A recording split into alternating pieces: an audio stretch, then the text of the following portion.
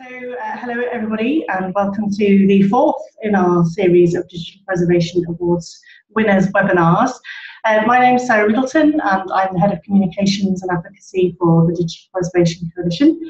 I'm very happy to introduce this session now. For those of you who have been participating in the other sessions in this series, you'll know about the Digital Preservation Awards, but some of you might be a little less familiar, so I'll do a quick run through. So the Digital Preservation Awards are a celebration which happens every 2 years in order to recognise the achievements of people and organisations who've made significant and innovative contributions to securing our digital legacy for the long term. And that happens across 5 categories. So we've got research and innovation, we've got teaching and communications, we've got the most distinguished student work in digital preservation. We've got the most outstanding digital preservation initiative in commerce, industry and the third sector, and we have an award for safeguarding the digital legacy. And in this series we're hearing from each of our winners to learn a bit more about their work and their projects. And today it's the turn of the Crossrail and Transport for London team with their archiving Crossrail projects, and they were the winners of the most outstanding digital preservation in commerce, industry and the third sector. So Crossrail is Europe's biggest infrastructure project at £14.8 billion. It started in 2008 and over the following 10 years has integrated the information, largely digital, developed from over 25 main design contracts, 30 advanced work contracts and 60 plus logistics and main works contracts. So Crossrail has embraced BIM, building information and modelling, with a single set of linked applications shared with contractors across all phases of the project.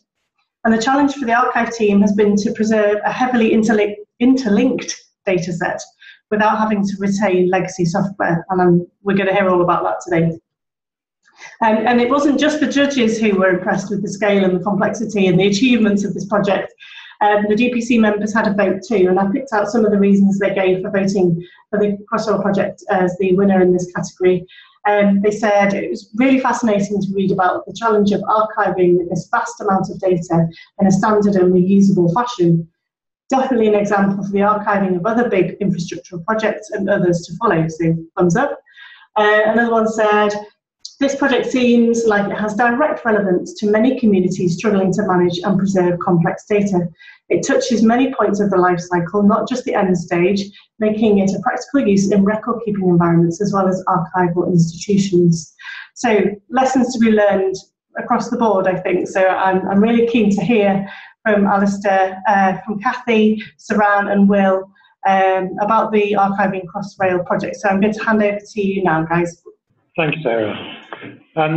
Okay, so I'm Alistair Goodall, I'm Head of IT. In the room also we've got Kathy Groom, Application Developer, Saran Mirenberg, our Solutions Architect, and Will Vogley, the Application Development Lead.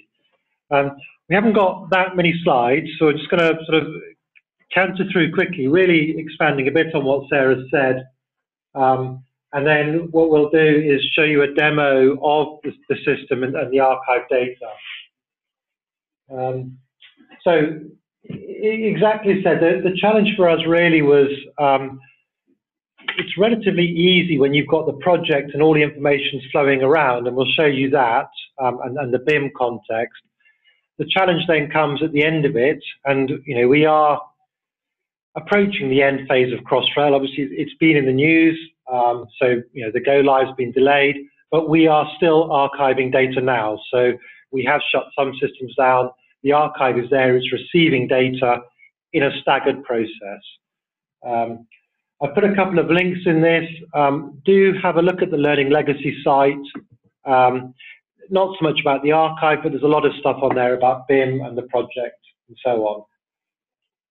So this, you won't be able to see this in detail on your screens, but just to explain this. So the project, so the Crossrail team is basically there to project manage. So we have tier 1, tier 2 contractors. They're the ones doing the digging, the building and so on. Our job is to manage it. And any major project is broken into a number of pillars. So we've got health and safety, cost management, schedule, risk, finance, and so on. Each of these vertical pillars has a number of systems in supported. So each of the boxes represents a different system. At our heart, we have this particular system called EB, Enterprise Bridge. It's quite old now, but that's the system that is running our contract administration, document management, and so on. So as with any big organization, there is no one single system that holds the truth. There is a whole host of them, and they talk to each other to a lesser or greater extent. They share master data, and this is the sort of the BAU state. The BIM piece, which the Crossrail technical team have sort of taken a lead on, really, the big difference for that with us is by making everybody, and it, to an extent it was the case initially of making everyone work in the same space, we were able to avoid a lot of the corruption and data issues that happen when you start passing bits of paper from one team to another, from one contractor to another. So we make all of our users and contractors work within project-wise, in our case, the CAD drawings, and EB for all of our business workflows, document management, and so on. And that's really how we interpreted BIM. So we made everyone work on a shared data set. And it, with the sheer number of contractors, contracts, third parties, it was the only way to do it. It's really good for when we're mid-project, but when we come to the archive, it causes a lot of challenges. So this was all of our vertical stacks. As we come to the end, so we've got the sort of stack of data in here and applications and so on.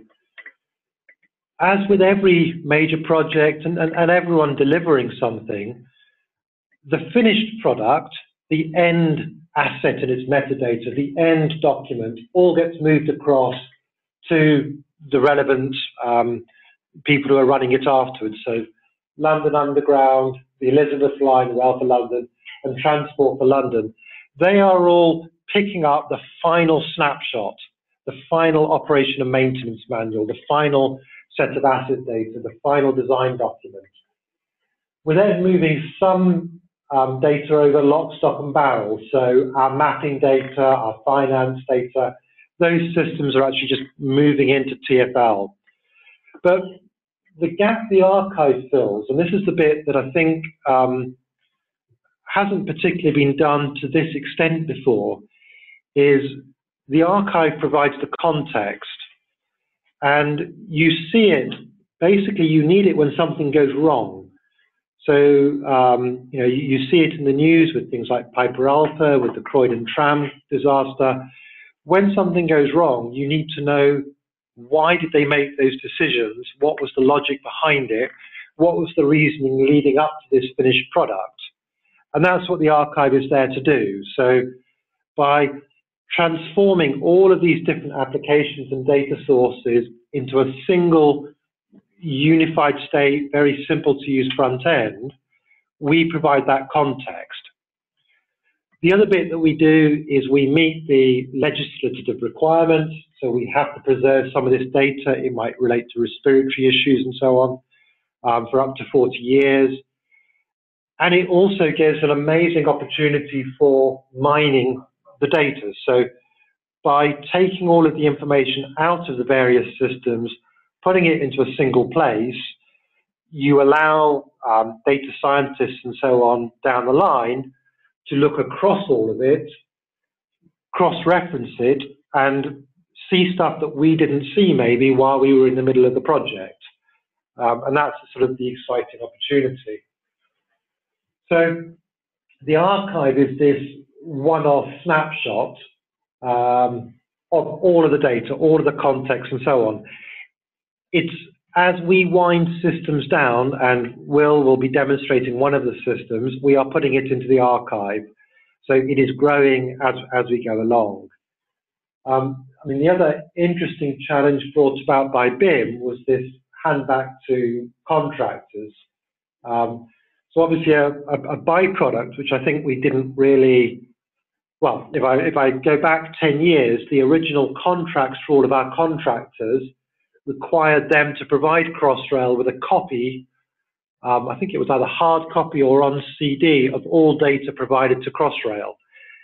It didn't make sense in a BIM world. So in a BIM world, all of the interactions and transactions are actually on our systems. So we had to find a way to give that back to the individual contractors. That was a separate project. In terms of the archive itself, so the key requirements, it was intuitive to use, and feeding on from that, no application-specific knowledge required. And what we mean by that is when you're in the middle of a project, you've got an army of people who are there to support the systems, understand it both from an IT perspective and from a end user application team perspective.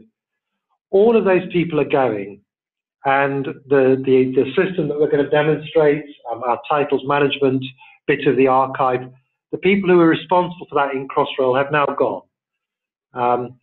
So that's a key bit. Is, you know, previously archiving was done a little bit by giving a USB stick to somebody, the keys to an application to somebody else, and very quickly the understanding of how it all fitted together degrades.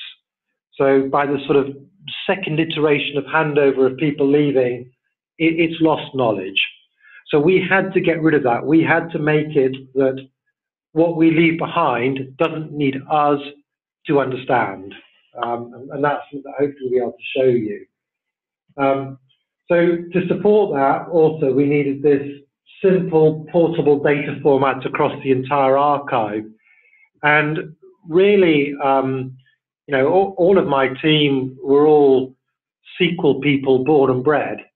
And, you know, we were sort of introduced to this new world of NoSQL and JSON. And it is a far more portable, far more simple to understand format. So we'll sort of talk about that. Then, obviously, BIM was linking everything. So will show you, when he shows you titles management, how the process of recording our titles needs 3-4 different systems. It's okay when all those systems are up and running because you can jump across them with links and so on. We had to convert all of those links into this single format. And then finally, you know, as with everyone, we had to really think about GDPR, think about just good practice for data preservation, and also think about it as if we were archivists, not as if we were IT people. So IT people, we like keeping stuff, we like putting it on hard disks and servers, and we back it up forever. Archivists, you know, we're sort of learning, is about curating, not keeping stuff that you shouldn't be keeping, and keeping it only for as long as you need to be. So this was the sort of the challenge, and as we put at the bottom, and as obviously has become very public now, timing and sequencing is a key challenge to manage. So I think at the time that we were putting in our submission, we were still saying that we were going to be on time. Obviously, that's now not the case. So we are delivering late as a project. But the good bit about the archive is that it supports that. It supports a gradual feeding in of information. And that's a sort of a key feature. So what we're going to talk to you about in a sec, and what I'm going to hand over to Will for, is our one bit of the archive. So if you remember, I showed you all of those little boxes. Something between 20 and 30 systems are going into this archive. This is one of them, the titles management system. So Crossrail, and apologies, I missed this, you know, for those who don't know, we're building a railway going east to west under London. And to do that, you have to acquire a lot of land. So we have to acquire land for work sites that we then hand back. There's an awful lot of process around parceling up land, handing it over to contractors, taking it back from contractors, and then ultimately giving it back to the original owners or to oversight development. So we had something like £900 million worth of acquired land, custodianship over 5 million square metres. So although, you know, the bit that's in all the TV programs and so on is a tunnel, it's really big and exciting, there's a lot of work above ground to make that happen. So for our titles management, we have GIS, we have mapping, we've got the actual titles management, the recording of who owns what, estates management, so we have to then manage the land from a sort of rent perspective and so on, possibly from a security, and then document management. There's an awful lot of formal documentation that goes through this process. And the live, and all of this is on our Learning Legacy website, so you can see the steps that we're talking about. But the sort of the live process, just to sort of quickly explain what the business process was that the land and property team would create a draft title, a draft ownership of a chunk of land. The GIS team would then create the geometry on a mapping system. The land and property team would approve that within the mapping system. They would then open up the titles management system and begin the registration. So this is now our second system involved. When they were done with it, they would send it to the land registry. That's the UK body responsible for all of this. Then when we get back the documentation to approve the transfer from land registry, we would update the title management system with all of the information. Finally, we would put in the registration title and edition dates. All of this is very specific to a land registry process. Then we would put a link to the formal document, which we put into our document management system, and then we finish up in our title management. So the actual process, if you were in the field of estate management, you would understand perfectly. You would get what we're talking about.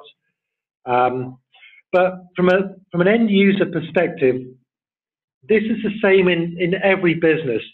This single business process is jumping across 3-4 different systems. And for as long as those 3-4 different systems are up and running, we're okay. But for the archive, we have to pull all of these into one piece. So this is the bit that the archive needs to deal with. So when we build this, we have to try and stitch together these systems and put them into a single place. So I think this is the last one before I show you the demo before Will does. So for the archive, just the titles management system, and this was the same process across all our systems. First thing we've got to do is define the core transactions. So from an end user viewpoint, what is the key business transactions, business objects for this process? Then for each process, we look at it from the user screen or the user report, and we label up every single field, and we identify where does that field come from. Having done that, we've effectively reverse engineered the system. We then got to identify which fields are going to be searchable, and we're not going to particularly talk about the sort of the detailed technical piece, but we can answer questions via email and so on afterwards. But the out-of-the-box search capabilities in modern cloud, so we were using Cosmos DB for the JSONs and Azure Search for the search, is incredible. So we gain you know, consumer-style search front end, map-style search front end, pretty much out the box. Having done this, we've then got to work out personal data security classifications. We've then got everything we need to write, I said we're a SQL shop, to write the SQL to just output the JSONs. And I'll show you what a JSON looks like. Then we suck those into our archive system based in Cosmos, update the Azure search index. So we say, right, I've put this data in for these transactions, search on these fields. And then Will and the team create the display objects within the archive framework and the menu items to support it. So just, you know, the screens on the number one here, this is what the application looks like. Not particularly beautiful, but it's a job. And you can see here we've labeled up every single field. So that's how we know we got the data. Then this is our mapping table. So for each field, where does it come from? What's the source? And then finally, I mean, you can't see this properly in detail on your screens, but this is JSON. So it's a really simple human readable format. It's just what they call key value pairs.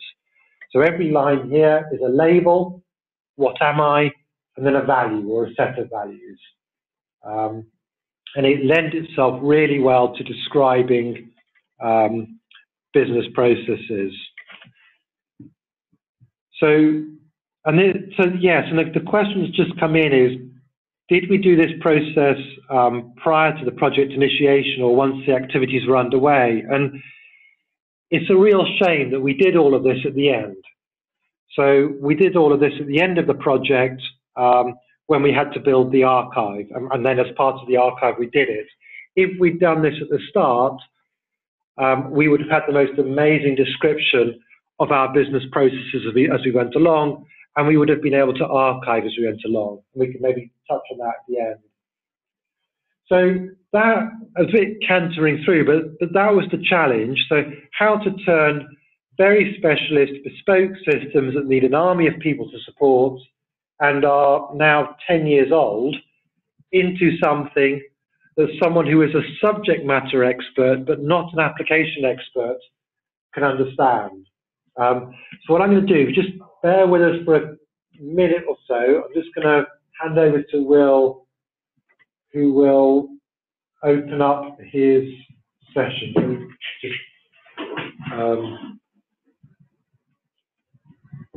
Just while we're, so Will's just opening up the remote desktop. Cool. So I will now hand over to Will, who will do the talking.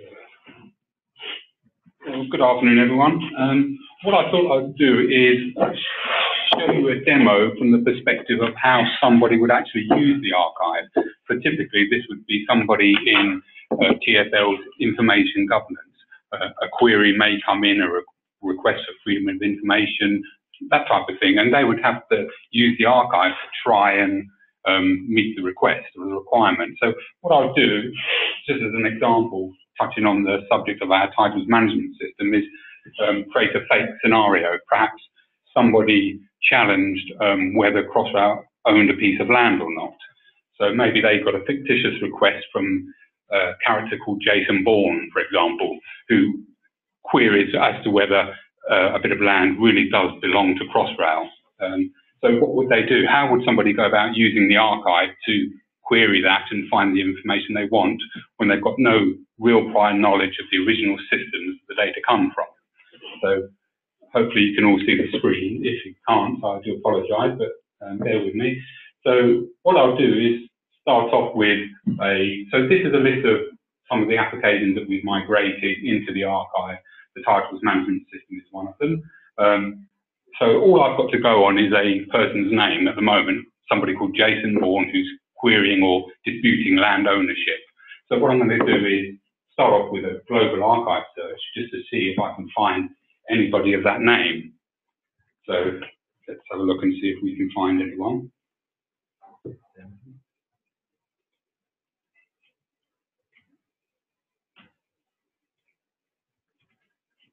So this is going to search all of the data sets in the archive and see if it can find a match on this particular one.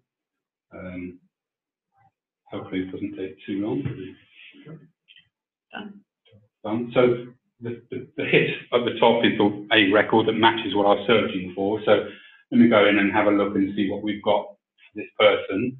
And it's a TMS party, a titles management system party, that had an interest down here at the bottom of a title component. So this was an area of land that this person used to have an interest in and is probably disputing the fact that they still have that. So I found the person and I've got a postcode. Let's see what I can find out regarding this postcode and where it is. I've also got an address, a house number, number 95, and it's in a place called Abbey Grove. That's what I've got so far. And I've also got a reference to a TMS title component, which is a land parcel, which I'll show you a bit more about now. So what I could do is go over and try and perform a search on the maps. So I could go with the postcode and see what it shows me to get an idea of where this piece of land is. So let's see if we can find anything there. And it's taken me into this place, and it's in the right place. It's Abbey Grove. So purely from a postcode, I've got a location on the map, and I can see I've got some geometry, spatial data here, a combination of title components and titles. And we did have a reference to a title component. So what I can do is see if I can find that title component in here. And I think it was 4973. And there's a title component that was related to that person called Jason Bourne. And I don't know if you can see it, but up in here, a little white dot has shown up on the map. Let me zoom in a bit.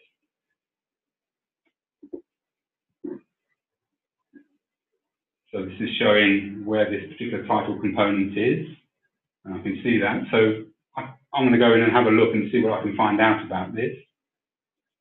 So this is data that's come from the titles management system. We're looking at spatial data that came from an Oracle system that's all been merged together in the archive. I've got an archive item here, so I'm going to go in and have a look and see if I can find out a bit more about it. So the title component that was used, and sure enough, Jason Bourne was a party that was interested in that title, or that particular component, and it forms a registered title. It did at one point, and it looks like some notices were sent to him as part of the land acquisition process. And we do have a title that this land component now belongs to. So this is a reference to a registered title, and it has lots of title components, one of them being the piece of land that Jason Bourne is querying. I've also got links to the transactions that took place, the acquisition process. I can see there are some documents also, and now these would be stored in our EB system, the document management system. And scrolling down, I can see there's actually a land registry document. So this document will probably prove ownership of the land. EB isn't in the archive at the moment, but I went round the houses earlier on to try and find it. And sure enough, if I can get to my desktop. And just while Will's doing this, so all of the screens that you're seeing, in a normal application, each one will be sort of handcrafted for that particular thing. But what these are doing is just displaying the underlying JSON. So it's a very generic user interface, which then copes really well with 20, 30 different data sources. So effectively, the screens that you're seeing, the map ones are displaying GIS data. The other ones are displaying the underlying JSONs. So it's a very powerful interface because we don't rewrite it in sort of great detail for each different data type that's going in there. It's the same approach for each one. Is that yeah, pretty much everything's done in the same way. There's a standard structure, a standard framework for storing the data, retrieving the data, searching for it.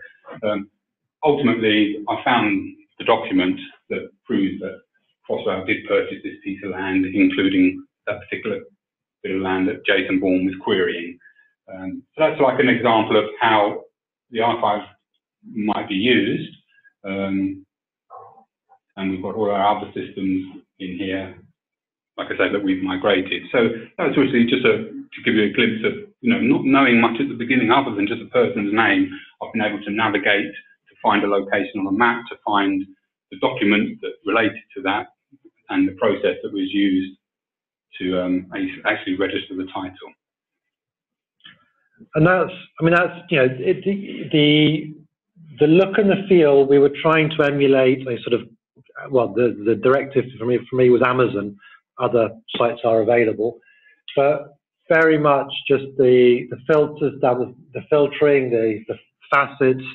So in the same way that you can type, you know, something into Amazon with millions of products and then straight away start to narrow it down on the left-hand side by departments and so on, that's exactly what the team have done here. And it works whatever the data source, whether it's titles data, document data, contract data, it's exactly the same.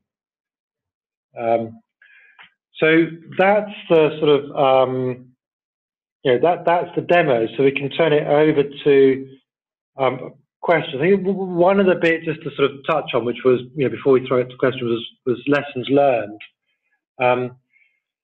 We've had a question in on chat, of, you know, just saying, well, when did you start this, and did you plan it all beforehand, and so on. And the sort of honest answers will be too late and no. So effectively, it was never planned or budgeted that we needed to archive stuff or how to do it or anything like that. As we came towards, you know, what we thought was the end of the project, so there was legislative requirements to keep data for a period of time, particularly health and safety data, data relating to asbestos and so on. That gave us the wedge, if you like, to say we need to do something. There was no budget to do it, but by using the existing team that understood the systems, they were able to translate the legacy systems into this new format. Then the advent of cloud and its you know, very cheap data storage, very powerful search capabilities, that really made it possible to then do this unified approach. If you had time again, or if you were an enduring organization, then having all of your core business transactions described in a consistent way into a consistent system that is highly searchable must be a good thing. But we didn't do this until the end. So, yeah, are there any questions or queries, either by chat or?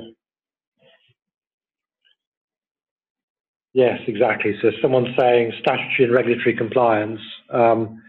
Yeah, if it wasn't for that, then this, you know, this data set of an entire project over 10 years would have been thrown to multiple different systems, you know, laptops handed over to people, and it would get lost within a couple of iterations of, you know, teams on the other side. I mean, just to add to that, so on our original proof of concept, I think Will and Kathy came along and did a demo to some of the, let's say, the power users of our applications. And actually what they found is it was much easier to find data in this system than the originating systems as well.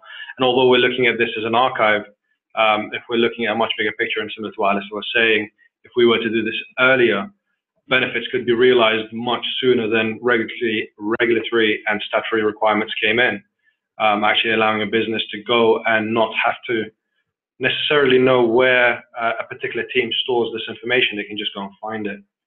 So yeah, there's a lesson learned there.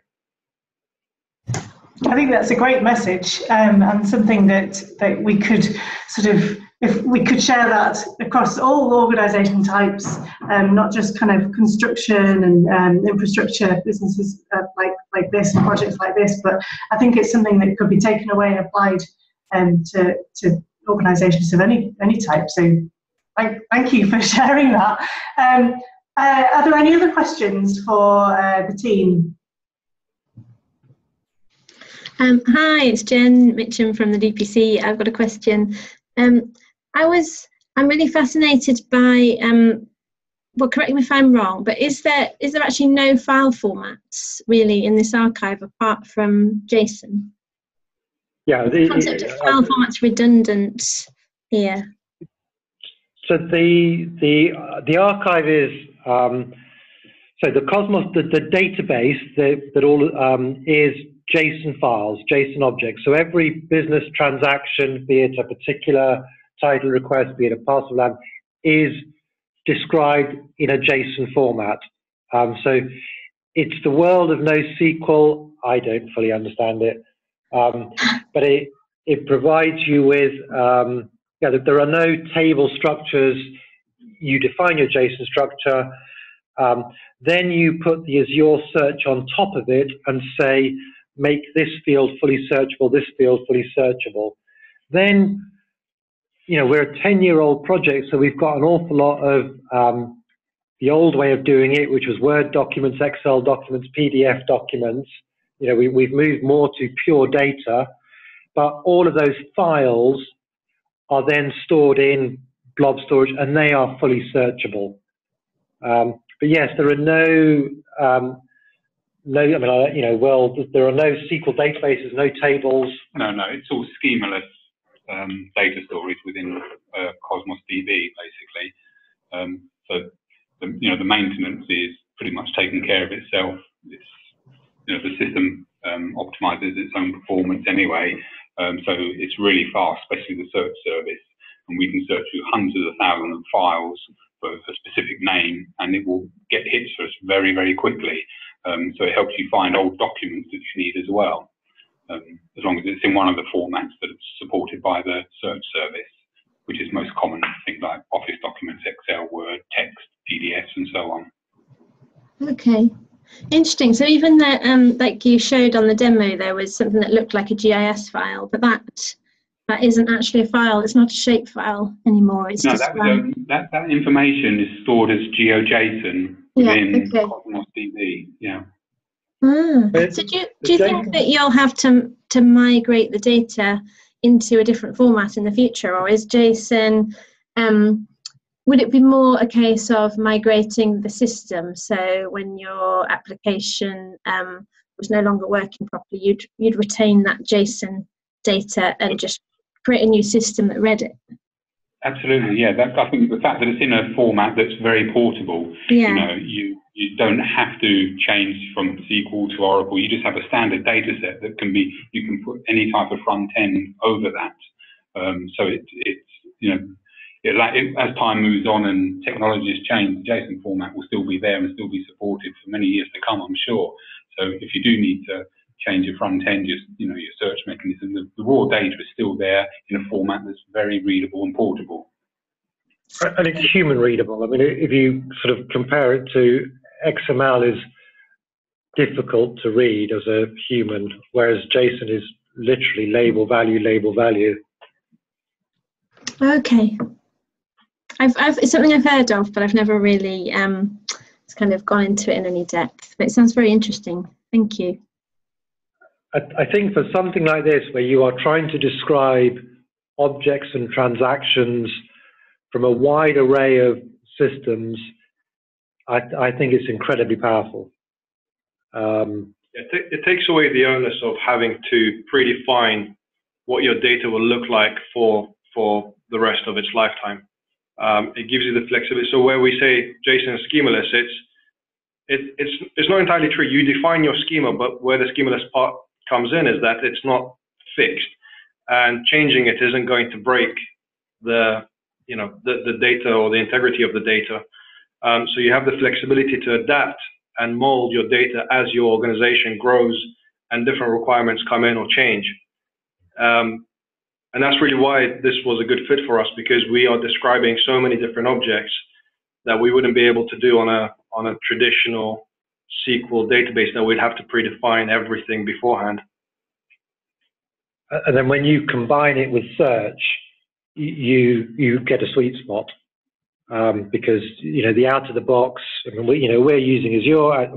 AWS is around as well, but when you leverage the out of the box search algorithms across this mountain of JSON data, it is, as Will said, incredibly fast, incredibly powerful, and you can't compete with the sort of the search algorithms and so on that they've developed. I mean, it's similar, I assume, search algorithms to those that are powering Bing, Google, and so on.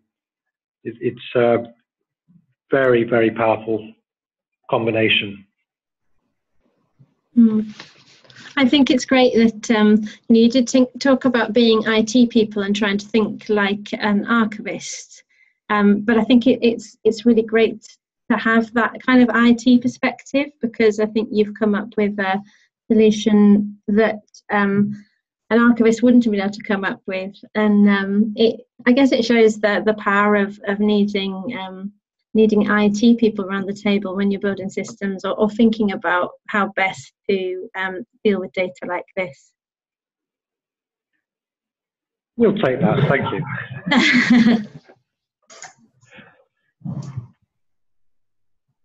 Any more questions for the team? If you haven't got a mic or anything, don't worry, you can put the questions in the chat box. I mean, yeah, well, it's the other, so this whole solution is cloud-based. There are no servers. The whole solution, and it's a bit techie, sorry, but the whole solution is using things as a service. And that's this is part of the big cloud revolution. Is we don't have to have people monitoring servers. We don't have to have people monitoring databases. We pay X amount a month, and it's not a lot, for a Cosmos DB service. We pay for a web service, and that eliminates a huge amount of overhead that would have existed in the past around a system like this, where you just need to pay an army of IT people to keep the show on the road. So it's a very different world that's possible now with these cloud services. And the map functionality that Will was showing, this is all provided out of the box. I mean, he's had to write the code to leverage it, but that's only going to improve. So as Microsoft develops that particular bit, we will get the benefits through into this solution. Similarly, as they improve their search algorithms, we will pick up on that.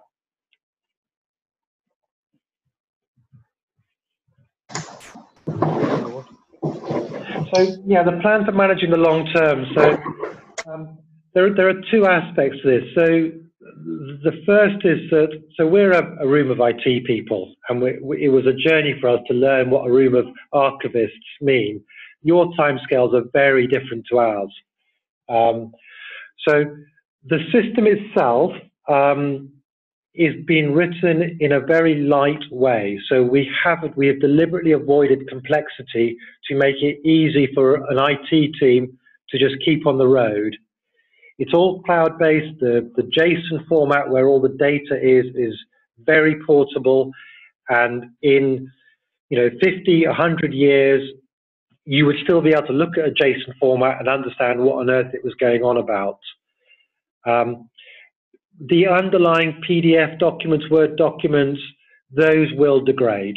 And the archive team, so they're not on the call with us, but we are handing this over to the Transport for London information governance team, and they are professional archivists.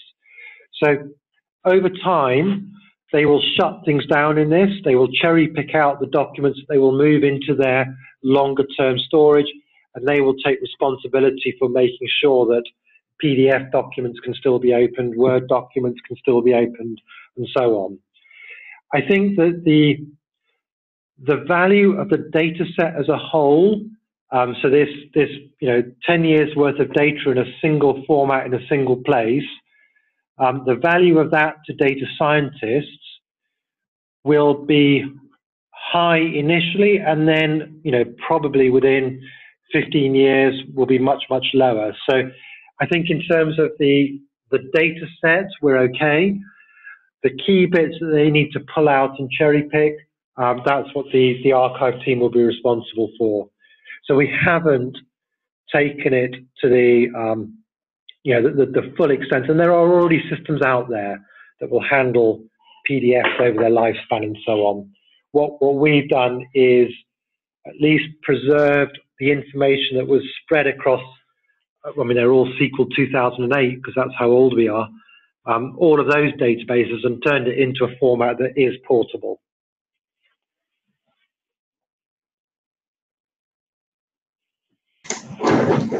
Great, thank you. It feels like we're kind of wrapping up. I don't know, we've probably got time for another question if anybody else has one.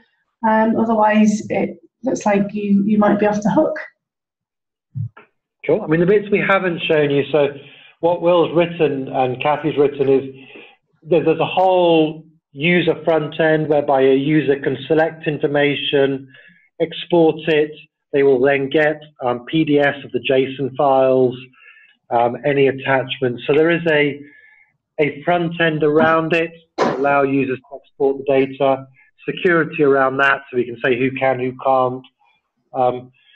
We will look to put whatever we can of this solution into the public domain. Obviously, just make sure about security and so on. Access to the information itself, so the project repository, that's through the TfL information governance team. So the solution we will make as public as we can. The data itself, so this particular instance of the solution would be through TfL information governance. Great. For as long as we're here, we're happy to talk about it. Fantastic. I've shared the link as well to the Learning Legacy area that you talked about earlier, documents as well. I think that's great that you're able to share that too. So I think that'll be really interesting. I think you'll get a lot of people looking at that as well. So thank you. I think all round. Shall we wrap it up there then? If there are any more questions, if people want to email the team afterwards, then do you want to put your email addresses back on? Can you go back to that front slide? And then people can get in touch if they want to. And meanwhile, I'll let you know that we'll share links and things. We'll share the recording of the webinar probably tomorrow, but definitely by the end of the week. And we're back again on the 13th of March, this time next week, with our final session of the series. And we're going to be hearing from Cassandra O'Connell and the team at the IFI, Irish Film Archive, about their Loopline project. So, yeah, that's great. Your email addresses are all up there now. So if there are any more questions, please do get in touch with the team there. Otherwise, thank you all. Thanks, Alistair, Kathy, Sabran, Will, for joining us today. And we'll hopefully see you all again next time. Thanks a lot.